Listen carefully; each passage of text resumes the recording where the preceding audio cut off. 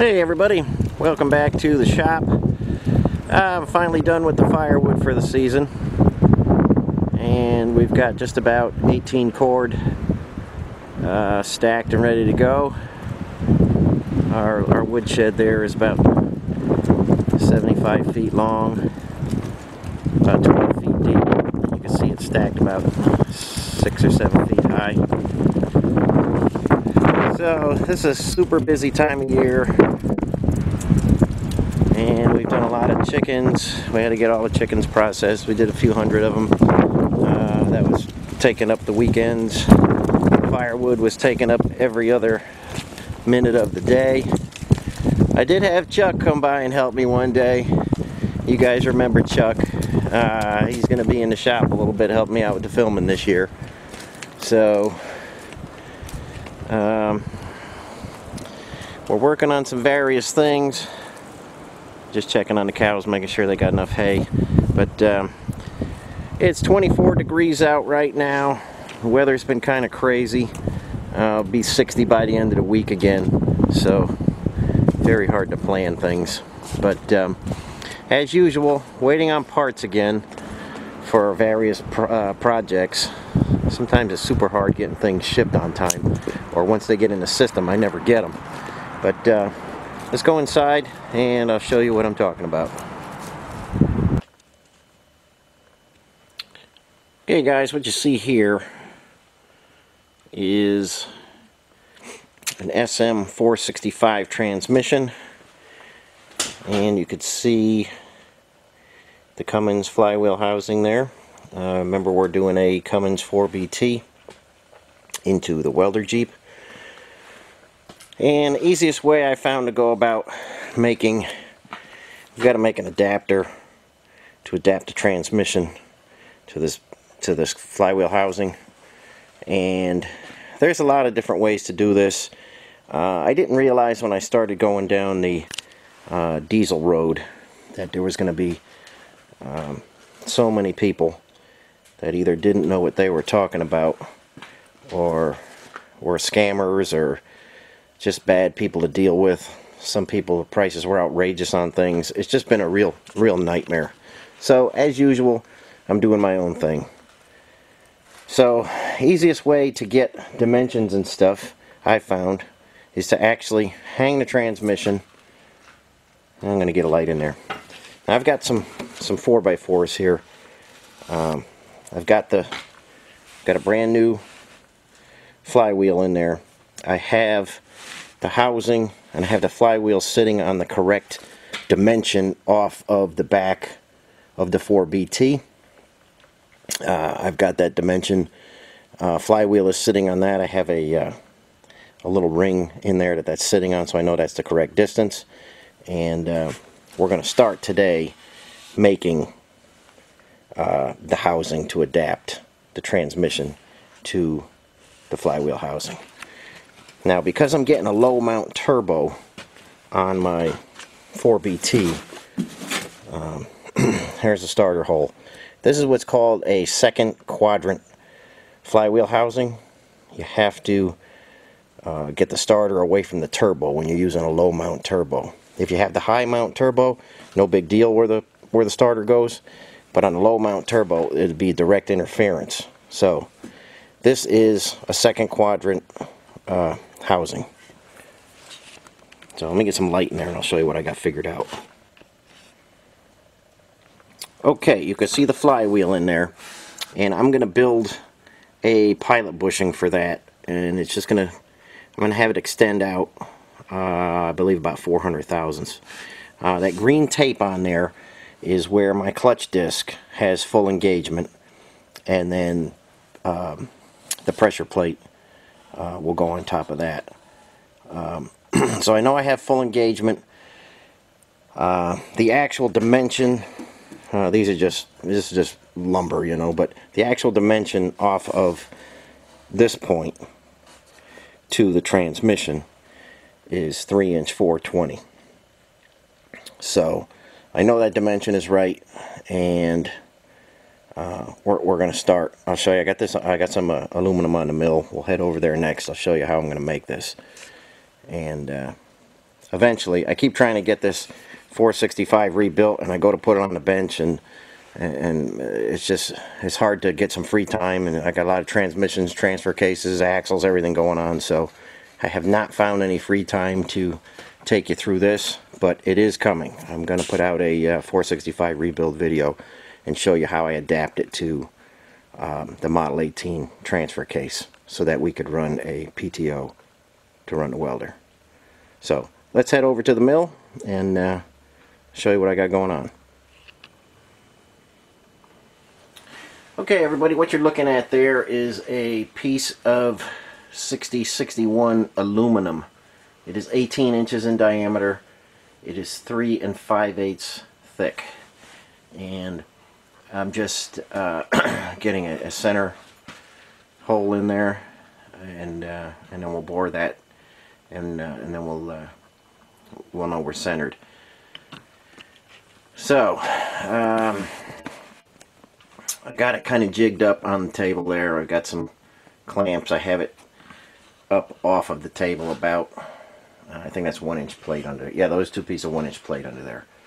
So we'll have to make this round. You know, this is just cut, but we'll have to make this round and put a step in it and take the diameter down to 17 3/4. But for right now, what we're going to do is we're going to get 1.5 inch hole through that. That'll allow me to center that up on the rotary table. This is just a hair too big. I could swing 18 inches on the lathe, but I would have to, that's my maximum, I'd have to hold it from an inside hole or something else. I just can't do it. But once I cut our recess in here for our SAE housing, I cut this back a little bit so we get bolts in there, I'll be able to swing that on a lathe. But for right now, we're going to set up, we're going to start boring the center hole through there.